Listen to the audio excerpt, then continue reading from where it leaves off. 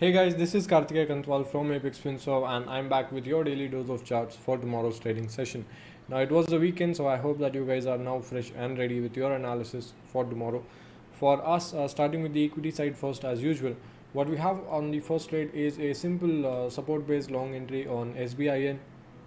Now there is a small non-directional pattern formed here as well. If you are well versed with your trend lines concept, then you can see that you have a symmetrical triangle formed here. Now there are two ways to take this trade. You could have essentially gone for a long above 360, but that is a bit too aggressive considering that we might have a gap opening tomorrow. So we're simply going to go for a nearest role reversal point at 350, stop loss at 345, ideal targets 1% on the upside. Moving on to the second trade that we have is on HUL. Similar to SBIN, however, here the pattern isn't really as strong, and we're going to go for a simple supply zone based trade instead of a strong role reversal based entry at 2375, stop loss at 2350, ideal targets 1% on the upside. The third trade that we have is on Sibla, which is a trade that we have carried over from the previous watch list levels.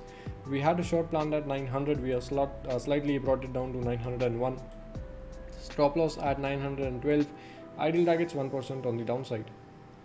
The fourth is on M&M, where we are going to go for a short entry on the basis of again role reversal. It used to be a strong support, however has been broken, and role reversal hasn't exactly happened yet.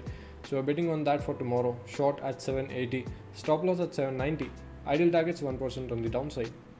The final equity script that we have is on Maruti. Now Maruti is in a flat trading range from about 6400 on the downside to about 6800 on the upside.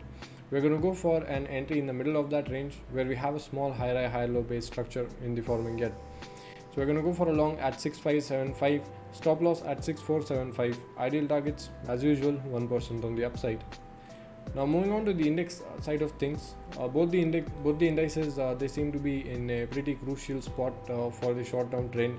When I talk about Nifty, I have an immediate trading range from about 14775 on the downside to 14875 on the upside. It's a 100 odd points range. If that range is taken out on the downside, we have a steep downfall at least of 75 to 80 points, worst case 150 points. On the upside, you have 14875 as the ceiling, above that is 14945, and above that is directly 15,000, which is going to be a big step on our road to further heights.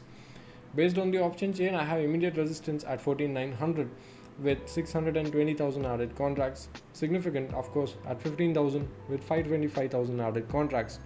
Support comes in at 14800 with a hefty 1.7 million added contracts, significant at 14600, pretty far away with 700,000 added contracts.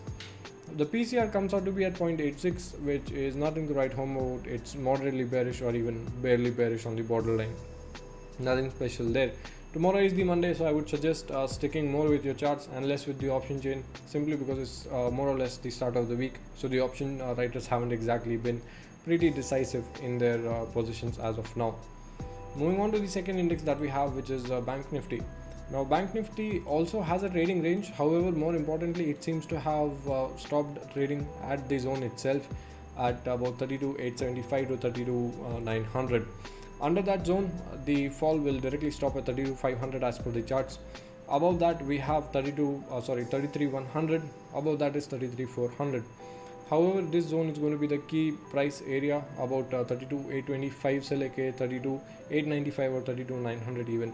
This 100 points odd zone is going to be the decisive price area for tomorrow's short term trend. The only concern here is that the price doesn't open a lot above or a lot under that zone, in which case it won't really be the decisive factor. When I talk about the option chain, I have 33,000 as immediate resistance with 466,000 added contracts, significant at 33,500 with 366,000 added contracts. Support comes in at 32,900 with just 82,000 added contracts, significant at 32,500 with 176,000 added contracts. The PCR comes to be at 0.85, nothing really special, same as BANKNIFTY. My advice would be to stick more with your charts and less with the option chain just for tomorrow's trading session. Now this marks the end of tonight's video. These are all the charts that I had to share with you guys. As usual, if you want any of this material, you can check out our Telegram channel at @ApexFinServe. I share everything there every morning so that you can actually make use of these things. If you like the videos that we have been posting, if you like the content on our channel, don't forget to support us by liking the video, leaving a nice comment, subscribing and clicking that bell notification icon as well. I hope you start your week on a wonderful green note tomorrow. Thank you so much for watching. Have a good night. Bye.